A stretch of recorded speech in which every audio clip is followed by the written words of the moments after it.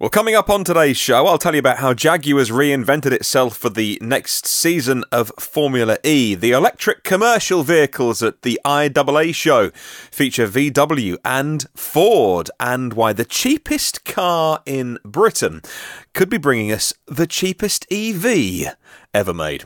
Well, good morning, good afternoon, and good evening. In fact, wherever you are in the world, hello and welcome to the Thursday, the 20th of September edition of EV News Daily. It's Martyn Lee here with the news you need to know about electric cars and the move towards sustainable transport. Quick mention for yesterday's 2 podcasts. I know, 2!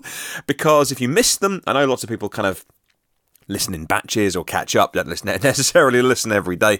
There was a special bonus podcast yesterday, which was my initial first thoughts, first reactions of having seen the Audi e-tron Quattro launch. And if you want to go and listen to that, that is on yesterday's as a free download, as all the podcasts are. We are able to make this show and keep it free thanks to myev.com. It's a brand new website, a new resource, and a marketplace, actually, that's designed to help you buy and sell and learn about electric cars. And so you can go and check that out. Mention Jaguar. We'll start off with them as the first story today. Earlier today on Twitter, I was following the live revealing of the new Jaguar Formula E car, or rather the Jaguar I-Type 3 Gen 2 FE. The new Formula E car. It is revealed at the London Design Museum. What's interesting about the new cars for the new season, each manufacturer is getting to develop them. So there's a new in-house powertrain developed by Jaguar. Not a lot that they can do within the regulations, but there's about 800 unique parts on the new Formula E cars. However, there is room for development of the motor generator, the transmission, and the all-important cooling of all of those systems, the suspension parts, plus the software of how it all works with the motor control unit. Well, the Jaguar team boss is James Barclay, and he said this: "We believe we are the first team to develop our powertrain entirely in-house. This gives us ultimate control in terms of design and development, and hope this will put us at a competitive advantage. The technology is moving at an incredibly fast rate, and the new Generation 2 car will be an important testbed to help develop and drive performance of our future battery electric vehicles." End quote. And they won't be the only Jaguars you see racing on TV next season, because the I-Pace E-Trophy series is going to be joining Formula E from December the 15th. Well, from sexy as hell racing cars to vans and trucks. But fleets are so important. You've heard me say this before. It's a point that I've been inspired by somebody called Tony Sieber, who is all about transport as a service. The idea that nobody will own a car in the future, but you'll want to go somewhere, so you grab your mobile phone and hit a couple of buttons and a car self-drives its way to your house, and you use it for the hour and then you give it up. Then I'm not quite on board with a lot of what Tony says, but what he says, one of the things about fleets, it's not about how many electric cars you can sell, it's how many electric miles you can convert, because a van or a truck that'll do 500,000 miles in its lifetime is more valuable than your little old lady who goes to the corner shop to buy her pint of milk once or twice a week. And so get those converted to electric. And the Commercial Vehicles Show is on in Hanover in Germany right now, the 69th IAA Commercial Show, currently in progress, and I saw a few things today which I wanted to pass on to you. The first is from VW, the VW I.D. Buzz Cargo. There's the ABT e-Transporter, there's the e-Caddy, and an e-Bike. But let me mention the e-Crafter from VW, which I was talking about last month, and I think pre-orders are now or coming very soon. Anyway, that is actually a vehicle which is coming to the market, albeit a size down from that, a slightly larger panel van shape, that e-Crafter. Go down a size and you've got this. It's a concept, but bear with me. It's the ID Buzz Cargo. All in caps, by the way, if we are respecting the way VW brand marketers want me to type it. It's a concept van. If you've seen the pictures or the Jonny Smith fully charged video with the ID Buzz, you know, it's the retro surfy camper van of the 1960s reimagined as an electric camper van.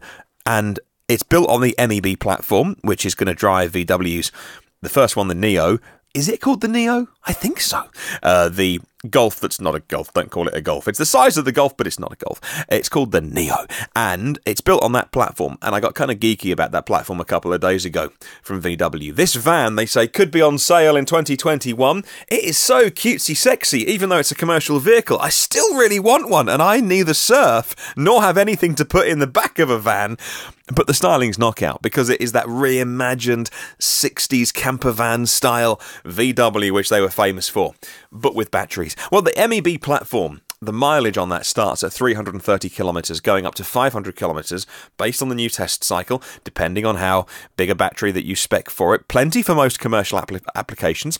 The recommended battery for the van, the ID Buzz Cargo, would be 48 kilowatt hours, but the platform can take up to 111 kilowatt hours of battery. The batteries in the ID range, when they're finally on sale, will be compatible with 150 kilowatt charge speeds. That's the target. They think that by the time these cars go on sale in 2020, that's going to be standard, so they're working to that, which the press release says is an 80% charge in 15 minutes. Now, I am neither smart enough, I neither have the talent or the time to work out if that claim is true, but 150 kilowatt charge speed, which VW claim can get to 80% charge in 15 minutes, seems optimistic according to what we know at the moment about the fastest charging cars out there, which would have to be the Teslas. It does seem a little bit like something to write in a press release that is not massively true. I do want to believe them, but 80%, is it? Do you reckon, is there like a standard that when you say 80% charge, what you mean is you're going from 10 to 80 or 5 to 80? But then again, it is a concept, and therefore vaporware, and therefore you can really say whatever you want. It's going to be powered by magical monkey dust. There's a 240 volt 16 amp socket for tools and workmen and tradesmen, because when you're sitting on top of a massive battery, why not? And it's got a solar roof for 15 kilometres of additional mileage. The VW press release says this: the ID Buzz Cargo, all in caps, was designed to be just as close to production level. The ID Buzz was developed by Volkswagen Commercial Vehicles and Volkswagen Passenger Cars. Volkswagen Passenger Cars focused on the van side of it in when it's being used as a people carrier. Volkswagen Commercial Vehicles on the cargo version. Both models are members of the ID family, a new generation of fully connected EVs delivering the ranges of today's petrol vehicles, a progressive design DNA, and impressive space, says this press release. Another unique selling point of the ID family is scalability of batteries. They can be delivered with different battery sizes according to the vehicle purpose of use and budget. This applies to the future ID Buzz Cargo, which, like all models in the ID family, is based on the MEB platform. With the MEB, it's possible to go from a range of 330 to 500 kilometres, and it recognises the new van recognises persons via a digital key. It's sent from the van to the van from a smartphone that you're holding, instead of the 22-inch wheels of the concept vehicle that we saw in Detroit. 20-inch wheels will be used on the van, and with these specifications, they say it will meet the requirements of a utility-oriented transporter. There's some communications marketing speak, if ever there was one. In this case, with a progressive type of design, they say. The solar module on the roof fits into this picture. The photovoltaic system generates so much energy, it's able to extend the range by 15 kilometres. Well, a bit of useful information amongst the fluff and the blurb of the press release there. That's fascinating. The big solar panel built into the roof adds 15 Ks. I mean, it's not going to break the bank, is it? Let's face it, if you're doing a lot of miles, but it's a nice thing to have. I know that most people would say put PV on your roof and then charge your car and have the energy stored in the battery. Still, most people aren't on board with solar being on cars, just because cars are stored in garages and under carports and things. Well, also revealed, but slightly more commercial in its nature, is the ABT e-Transporter. That's an electric version of the legendary VW Transporter van, but this time being used as a taxi.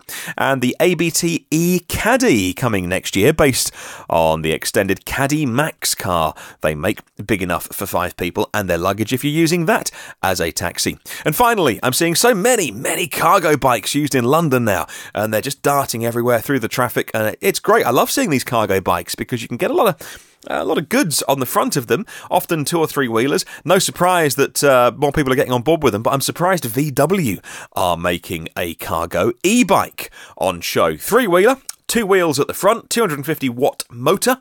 I think the legal limit in many countries is 15 miles an hour. I'm just starting to look at building my own e-bike, buying a mountain bike or a road bike, and then fitting a hub to it and doing all the electrics and stuff as a little project over a couple of weeks' time.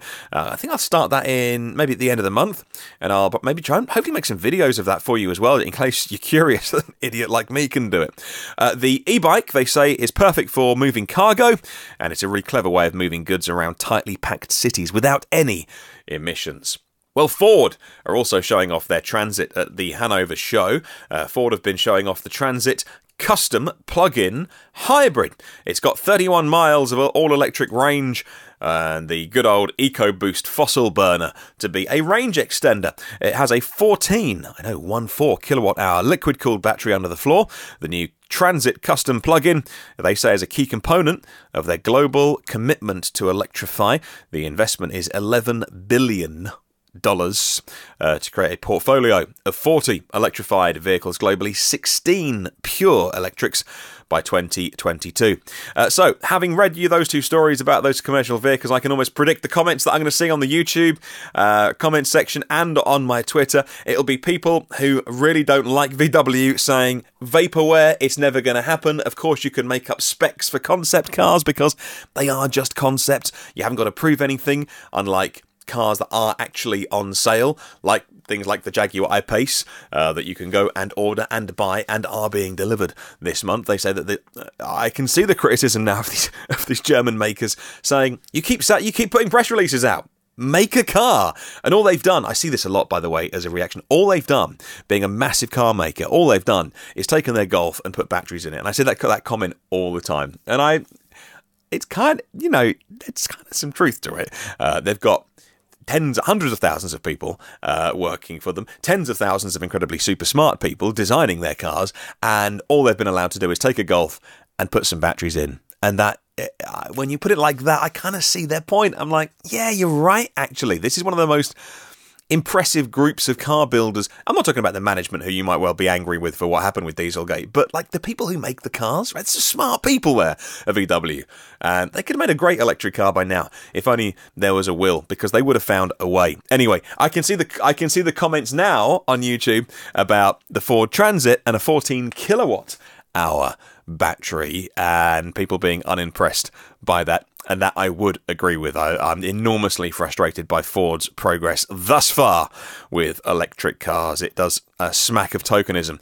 Maybe they're working on some grand plans that I don't know about. That's very true. Why would they make it public if they don't have to? But come on, Ford, you can do better. Well, have you ever heard of the Dacia?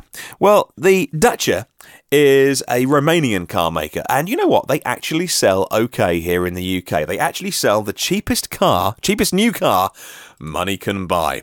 And it's a little city car, and you know what? You get quite a lot of car for your money. Now they have plans to go electric, but wait for it. They know their position in the market. Therefore, they know that they've got to make the cheapest EV that you can buy. Therefore, they've joined up with the RenaultNissan Alliance to keep the costs down. I imagine they'll be buying some parts off the shelf here. Dacia's European chairman, Jean-Christophe Kugler, told Auto Express the brand is going to evaluate what resources they can get and decisions based on the customers. He says, we will remain shockingly affordable. How about that? That's their chairman using the phrase shockingly affordable. He says we won't change our brand territory. We have all the electric technology ready and on the shelf, and being part of the bigger alliance means that when we need the technology, we won't have to negotiate. Well, that's fantastic news, and it's nice having earlier this week talked about a new EV from Audi with the e-tron being $75,000, that a brand like Dacia going, you know what, we're going to make a cheap and cheerful EV as soon as we can do it for the price that we know our customers will pay. It won't be this year, it won't be next year, but I love it when we start talking about EVs at every price point. Well, in New York, rebates are being offered for installing charge points to encourage the installation of electric vehicle charging stations, according to the Charlotte Observer. The New York State Energy Research and Development Authority is offering a $4,000 rebate to any employer or building owner or municipality or non-profit if you're going to install a level 2 charger. State officials say the rebates could cover 80% of an installation's cost. The charging stations must be installed, though, in public areas like parking lots, next to workplaces or multi-unit housing. I'll put a link to that article in the show notes for you. Well, Germany will likely have to delay its own target of reaching 1 million EVs on the road by 2022, according to the government and a government-sponsored report. According to this Reuters report today, the report by the German National Platform for Electric Mobility, which was submitted to the Chancellor Angela Merkel on Wednesday, said this: considering the current market dynamics, the 1 million target will shift to 2022. New registrations of EVs more than doubled in Germany last year, the fastest growth in the world. There are 131 such vehicles registered by the end of 2017, according to that report. I'll put a link to that Reuters article in the show notes for you. Let's go to Korea, and shares of LG Chem and Samsung SDI have been going up as the brokerage houses issue positive outlooks, all thanks to, you guessed it, electric car batteries. LG Chem and Samsung operate EV battery plants in Korea and China and other countries. Meanwhile, an official from LG Chem said the firm's continuing to nurture its EV battery business, and they say this: we're seeking to achieve 8 trillion won in sales in the battery unit alone when the EV market is expanded further with the release of the third generation EVs come 2020. End quote. A link to that article, as are all of them, in the show notes. My take on that would be, you got to remember, you and I, we talk about the Audi being launched yesterday. I get super excited about, we're currently trying to find my wife a used EV. We think it's going to be the Zoe. We think she likes them. And we get caught up with the day-to-day, right? But these companies, like battery supply companies, work on such a macro level that we can't think of. So when they talk about 2020, that's 5 minutes away for them. So when they say that they know that they're going to be shifting a ton of batteries in 2020, you and I think that's a year and a half away. For them, it's a blink of an eye. And that is a really good indication of what will be on the market. Just wish I could click my fingers and have those cars on sale now. Finally, we'll mention Skoda. Oh, by the way, when I did a Skoda story before, and I pronounced it like that because of the squiggle. I know the squiggle has a proper name. If I could be bothered, I'll go on and look at what the squiggle is called above the S of Skoda. I had somebody go, "You're saying it wrong. You're saying Skoda." Yeah, so I'm just being respectful to the Czechs, how they would say that word. Skoda Auto intends to invest over 2 billion euros in the next 2 years to develop their EVs, according to the Prague Daily Monitor. I do find these stories from places, don't I? It's expected to showcase its new EV car, the City Go, next year. The car is going to be available to pre-order early 2019, and a 300-kilometre range. Also going to have a new concept car for us to look at very soon called the Vision E, which will be on the market from 2020, and they're targeting a range of 600 kilometres on that one. Of course, all being part of VW, there's plenty of resources for them to call upon at Skoda. There you go, I said it again. Right, thank you so much for all of your comments coming in on the YouTube comments, the emails, which is hello@evnewsdaily.com. I've got a load of emails to go through for this weekend on our question of the week, which is set by myev.com. And they've asked me to ask you this question: how was your EV buying experience? Did you go to a dealer? Did you haggle on price? Did you get a lease? Did you buy used or new? What are your successes and failure stories? Tell me your EV buying experience. Thank you very much to the 82 patrons of this podcast. Yes, there's one more overnight. Fantastic. Thank you. Tomorrow on the podcast, we'll go through all the names of the latest patrons, as we like to do, to say thank you very much to those. By no means do you have to go and look at patreon.com/evnewsdaily. Utterly optional. There's 240 episodes of this show for you to gorge upon for free if you want to, on all the usual places you get podcasts, and you can hang out on the socials with me by searching EV News Daily. Have a wonderful day. I'll catch you tomorrow.